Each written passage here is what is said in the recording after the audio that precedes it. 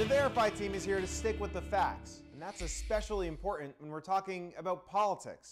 Like every election year, there's been a lot of talk about Social Security online. People saying things like this: President Trump's proposal to eliminate payroll taxes would deplete the Social Security Retirement Trust Fund by 2023, attributing this claim to the Social Security Administration. So let's verify. Did the SSA really say this about Trump's tax plan? Here are our sources. Howell Jackson from Harvard Law School, this letter from the chief actuary of the SSA, a spokesperson from the Trump campaign, and comments from President Trump himself. You may recall it was back on August 8th when President Trump signed that executive order deferring the payroll tax from September 1st through the end of the year. This tax, collected from our paychecks, goes towards the Social Security Trust Fund. But it was something that President Trump said shortly after signing that executive order that generated concerns. After I hopefully get elected, we'll be terminating the payroll tax. Comments like these prompted these 4 Senate Democrats to request an analysis from the Social Security Administration about what would happen if the payroll tax was eliminated. Stephen Goss, the chief actuary for the SSA, sent back this letter, examining a purely hypothetical proposal where the payroll tax was eliminated without any replacement funding,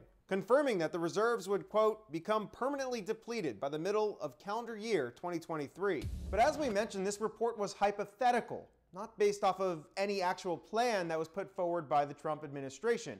Also, it doesn't account for any replacement funding. In that same press conference, Trump said that any cuts to the payroll tax would be replaced by funding from the general fund. Plus, the White House has tried to clarify Trump's comments since. Press Secretary Kayleigh McEnany told reporters on August 13th that the president was talking about forgiving the deferred payments, not cutting the tax entirely. So while the SSA chief actuary did say that if the payroll tax is eliminated, Social Security would be depleted by 2023, there's important context. President Trump hasn't actually released an official plan, so we don't know if it would resemble what was analyzed by the SSA.